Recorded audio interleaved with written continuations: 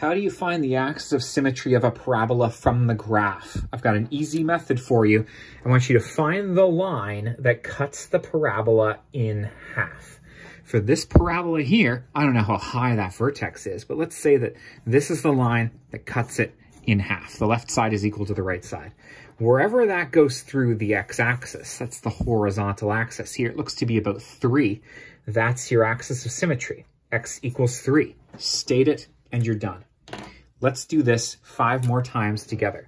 How do you cut this parabola in half? Well, it goes straight through there. That's between 6 and 8, so my axis of symmetry is x equals 7.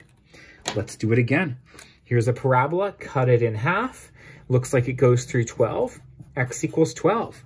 You'll notice the axis of symmetry of all of these parabolas is x equals something. Here's some more graphs. Let's do it. This parabola, cutting it in half, is right there. It seems to go between -4 and -6, so its axis of symmetry is x equals -5. Here's a parabola. Let's cut it in half. That's right along the y-axis, actually. Clearly goes through 0. That axis of symmetry is x equals 0. One more.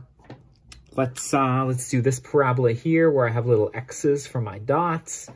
It clearly gets cut in half right here. That's between 6 and 8. This is just another one that has its axis of symmetry at x equals 7.